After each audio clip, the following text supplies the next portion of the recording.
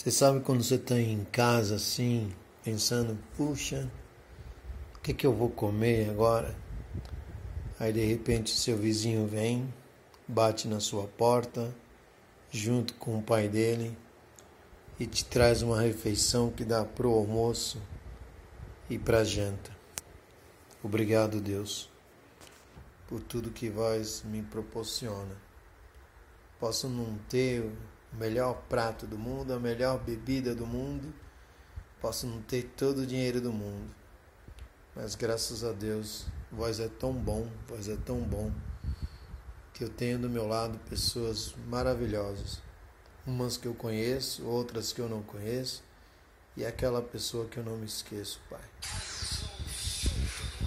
Obrigado a vós, Pai, por vós me permitir ter vizinhos maravilhosos. Obrigado, Lennon, obrigado, Ralph, obrigado, Marlon, né?